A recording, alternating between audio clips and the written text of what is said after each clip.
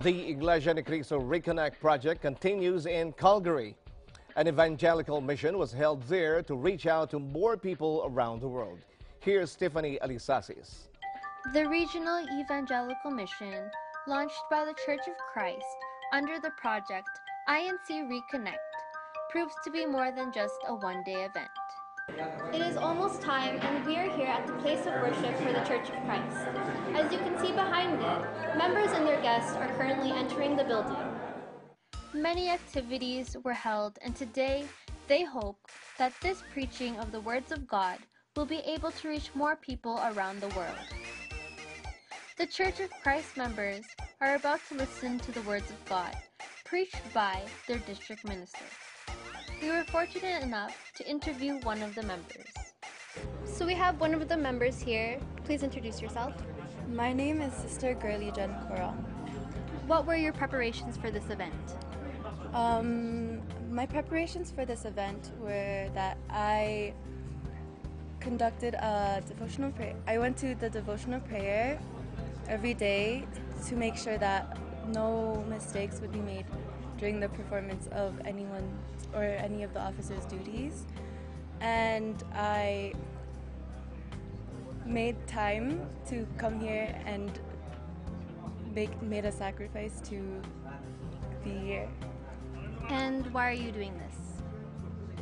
The reason why I'm doing this is I think it's a really good way to share my faith with other non-members of the church and propagate them so that they become members and gain salvation.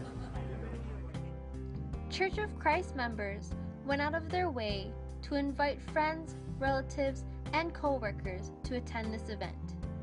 Here, we are fortunate enough to interview one of the ministers of the Church of Christ. So we interviewed one of the ministers of the Church of Christ.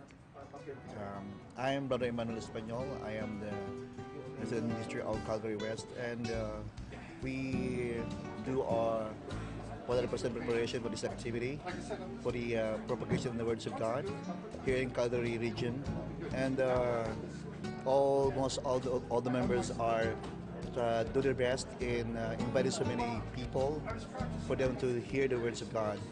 And even they are tired in their work, in their jobs, they do their best in inviting so many people.